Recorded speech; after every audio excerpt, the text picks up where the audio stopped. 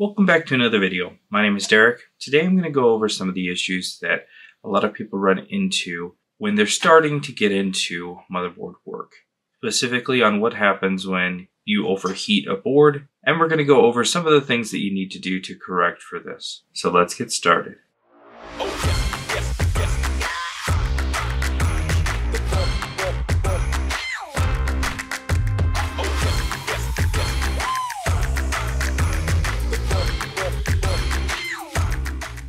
Today we're going to be looking at an iPhone that someone tried to replace the NAND on. In doing so, they overheated that section of the board, but on the back side of that board sits the PMIC. Now the PMIC is obviously crucial because it supplies power to everything. It is surrounded by components that makes it tricky to work on, and it is also encapsulated under and on its side by underfill, which is one of the reasons why it can overheat in the first place. If this section of the board is heated too much, the solder will start to melt.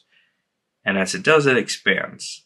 The underfill prevents the chip from moving, and so the solder starts to squeeze out from all sides, creating cold joints and or shorting under the IC, which means the only solution is to remove it and either replace it or potentially reball the IC and put it back. After carefully using hot air around 300 degrees Celsius to go around the perimeter of the PMIC, scraping up the underfill down to the board to prevent the components from lifting, you'll then need to come in carefully and pop it off. The PMIC being surrounded by so many small components makes it really tricky to lift, so there's no real optimal area to insert the tool while heating up the IC to pull it off. And in doing so, a lot of the times components get knocked around, which can make for a really annoying time trying to put them back, as it tends to create a domino effect, whereas if you bump the component too much in one direction, it'll bump into another, which will bump into another, which will bump into another, creating a cascading domino effect that turns into a nightmare. That being said, with enough patience, all of this can be corrected, and one of the things that you need to focus on as well is prepping the motherboard to receive the new IC or reballed IC. The easiest way to do this is to add low melt solder, like a 138 solder, to all of the solder joints on the motherboard. The solder will mix, creating a lower melting point from the factory solder so that it's easier to wick. In this case, most of the underfill that was under the IC stayed on the actual IC itself, so the only thing we have to contend with is the perimeter, making sure that the underfill around the perimeter of where the IC is going to go is clear, all the way from corner to corner. Using PCB cleaner or even isopropyl alcohol with a brush and a microfiber cloth, you'll be able to clean up any of the flux residue to leave you with a nice clean surface that the IC can be soldered to.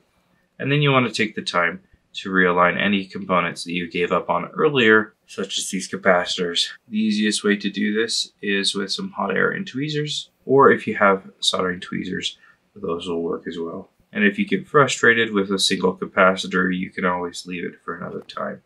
Just don't forget about it. Moving on to the IC itself. If you're going to reball it, you'll need to clear away the underfill, if any, and replace all of the solder. So again, taking some low melt is going to help in this process by mixing it with the factory solder. And what I like to do is take the iron tip, which is a chisel blade, and carefully skate across the surface of the IC, removing the underfill. If you push too hard, you might end up scratching the surface of the IC, in which case you will definitely need to replace it, as it will no longer be something that is fixable. I'm going to take the time to thoroughly remove all of the solder and all of the underfill so that I can have an easier time reballing it. Now with ICs such as the PMIC, one of the things that I like to do is use a higher melting temperature solder like a 183. You could even go up to a 217 if you really wanted to, but I found 183 is just fine for me. But let's go over some of the common issues or common failures for those that are just getting started. Let's say I'm going to take the solder paste without drawing it out. Let me show you what happens. Let me show you what can happen if you use the solder paste without properly drying it out. When the solder paste isn't thoroughly dried as you go over it with the hot air, given that the stencil does warp here and there, what will happen is the solder will start to move around too much, and it'll form under and it will slip under the stencil and combine with surrounding solder paste, causing the reball to not be uniform. And when you notice this, there's two ways to go about fixing this.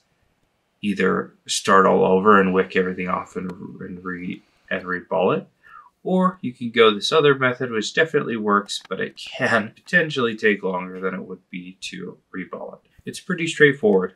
It simply involves adding more solder paste to the stencil and then shaving off the top of the solder while in the stencil, because the solder paste, as it becomes a sphere, part of that will stick above the stencil, and you can shave that off with a nice sharp razor blade. And as you do this over and over and over, you will start to even out the solder balls across the grid array. And although it may take a little bit longer, you still end up with a nice result. In order to install the IC, you'll want to make sure that there's enough flux covering the solder pads on the motherboard so that you don't oxidize any of them while heating it up. And you'll also want to make sure the IC has some flux on it as well to keep the solder balls from oxidizing while it heats up as well. You don't want there to be too much, otherwise you'll cause a floating action where the IC won't actually be able to touch the surface. So that's really something that just comes with experience. And now would be the time to try to correct for any of the components that are still not lined up perfectly.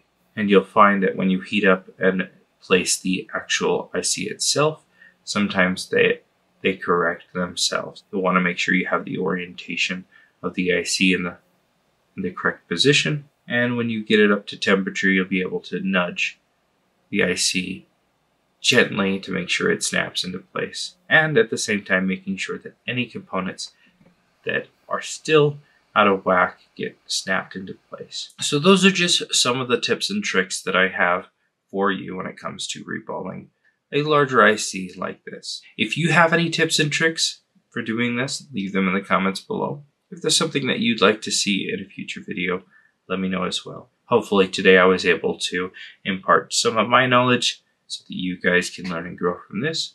Thanks a ton for watching. We'll see you in the next video.